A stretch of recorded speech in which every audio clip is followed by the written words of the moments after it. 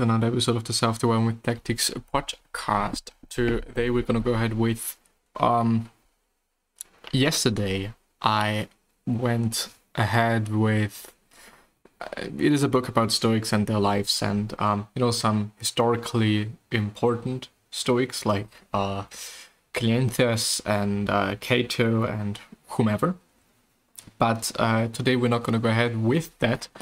But we are seeing what Seth Godin is talking or writing about, has been writing about the past few days, and I'm gonna read that. So I'm gonna show you. Here we go.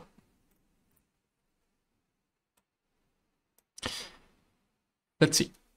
If you're watching a YouTube clip or a talking head, you can probably tell whether or not you disagree with someone even with the sound off, and we judge a book or an article on the layout and appearance long before we have read all the words. Human beings invented symbolic logic to make complex arguments based solely on the concepts in evidence. It is a particularly advanced form of discussion, one that no other species is particularly good at, and we're not good at it either. Bloviation, whatever this means, genre, anger, cultural identity, and the transference of emotion all show up in our brains long before we've processed the rational truth of what is being discussed. This is worth keeping in mind when you're trying to persuade someone of your point of view, and even more important when someone is trying to persuade you. Period. And I mean, this is definitely something that I have never... maybe... Oh, I'm just seeing something. I'm just seeing something that is not really good. And I wasn't aware of that, so I gotta change that in the background, because obviously, of course, I am rendering something in the background. And yeah, that is a bit of a shitty thing now. But I guess it is fine. Anyway. Always this thought of, okay, how does this look like to somebody else? Always this, everything outside is so important. I've never really liked it, but unfortunately it is just important how things look and how other people see certain things. It is important. It is important to consider that. It is important to keep it in mind. It is important to also use that for your advantage, to be honest. I mean, when I'm presenting something in terms of a presentation, then of course I am trying to make it look as professional and as good as it is, even though like the product itself isn't too good. Like, for me, this is a debate about well, it's not a debate about whatever. For me it is about for me it is clearly about this thought of always having to present things in a pseudo good way, so that people think that it is cool even though it isn't. And my point of view, companies should really make sure that the product itself is really good, instead of always thinking about the packaging and the marketing and whatever, so that everybody thinks that it is good. You get the point, I guess. Home is wherever my cello is. Ben Sonder is bringing the Boston Philharmonic and Beethoven to New York in a few weeks. I'm excited to see them in person, but it is also streaming live. I hope you're able to come. While his impact on the musical canon is legendary, Ben's ruckus extends far into how we lead, how we live, and how we teach. The book he wrote with Ross Sander is rightly celebrated as a classic among business/motivation books, and I listen to it at least once a year. His TED Talk is brilliant, and I could go on.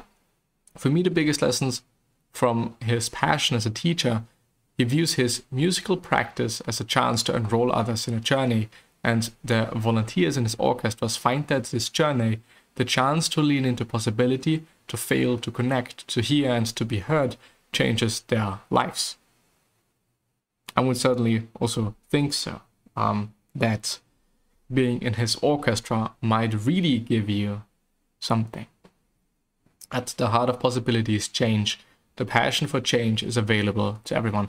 And there's actually a YouTube video I'm not gonna play it because I'm a bit, feared of the fact that it might be copyrighted and whatever. And so, yeah.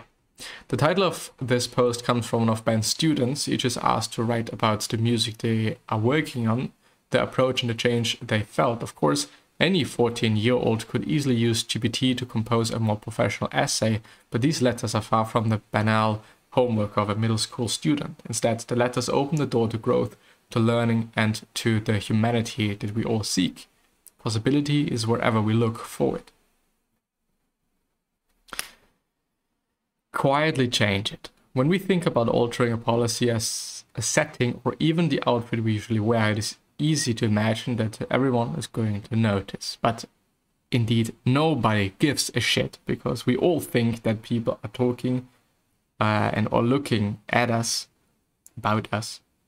But, in the end, it is everyone thinking the same thing, like, I hope nobody noticed X, Y, and Z, and so on and so forth. In fact, almost no one will. That is because no one cares about the noise in our heads or the actions we take nearly as much as we do. You might think it is going to cause a big commotion when you do something that is inconsistent, but if it is generous and useful, it will simply happen. We couldn't noisily change it even if we wanted to. And the last one for today, cheating at golf. Someone who cheats at the friendly game of golf when nothing much is at stake. How can you possibly trust them with something important? And yet organizations and individuals cheat at golf all the time. They put clever clauses in the fine print, spam a media list, conceal the long-term impact of short-term decisions, steal your data and use it behind your back. If they're willing to do that, what else are they doing? The benefit of the doubt is priceless, and yet people waste it every day. The magic of a page a day. This is going to be the last one because I think that it might be brilliant. Well, all of Seth's writing is brilliant, but it might be really, really useful. In 1979, the Page a Day calendar was born. It is basically a book on its side. It's basically a book on its side, but the user rips off a page each day. My friend Michael Cader took this concept and ran with it, creating calendars that sold millions of copies. Of course, everyone knows what day it is, and if you really needs to know the date, well, that is pretty easy to find as well. So why spend 20 bucks on a block of pulped wood that tells you something you already know? It's the combination of presence and tension. The presence of holding today's message in your hand, bummer of a birthmark, it is today's insight, and it is real right here and right now.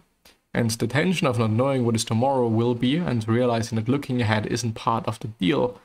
I've always treated this blog as aspiring to a bit of a page a day magic. The process of writing it gradually and having people read it that way is part of the appeal. So when Michael asked me to, finally, 40 plus years later, make my very own calendar, it was thrilling, and this is the first printed one I know of that includes videos. One can pre-order one today. You'll get it in plenty of time for January the 1st. No fair peeking ahead. Well, it is February the 9th, the date on which this post was posted, or this article was posted. So, there indeed is plenty of time to do so. But yeah, with that being said, I'm gonna end the episode here. I wish you the best and hopefully see you soon. So